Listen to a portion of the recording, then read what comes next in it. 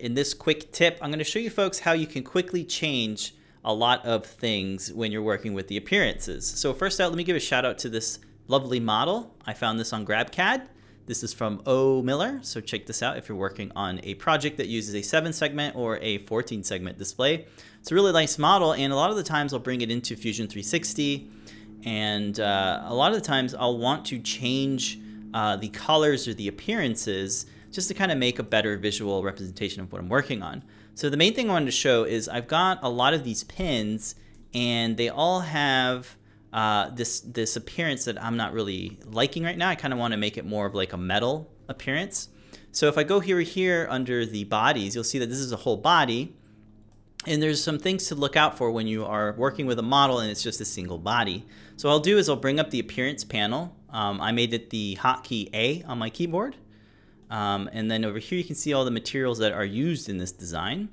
And if I were to look up aluminum, I really like the search box here, so I could just type in aluminum, and then you'll see all the aluminum flavors here. I really like the polished aluminum, but if I drag it over, it will say that hey, it's gonna do the whole body. So there's an option right up here where it says apply to. I can say faces, and now I can individually apply this to faces. So let's say I want to do one of these pins, and there's my appearance now. Now it's done there, but I need to do it to all of these pins. So I found a pretty good workflow on how to apply a material to multiple faces. So let me show you. I'm going to close this window out, and I'm going to use the selection tool. So under the select dropdown, we'll go to selection filters, and I'll deselect select all. And I'll leave select through because I do want to select through the bodies, but I only want to check off body faces because that's what I want to select. So I'll go off of there, and then I'll kind of orient myself so that I can do a kind of a drag select. If you ever try dragging from the left to the right, you'll make a marquee window. But if you drag from the right to the left, you'll kind of make this different marquee window, and this just allows you to select multiple things.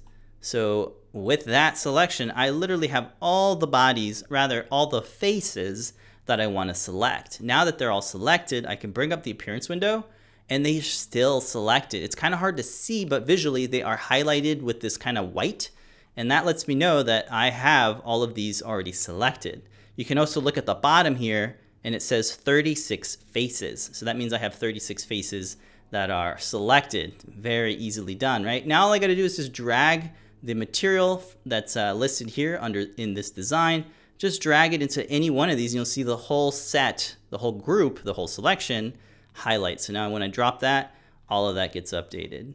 And that's pretty much this week's tutorial. It's just kind of a quick tip.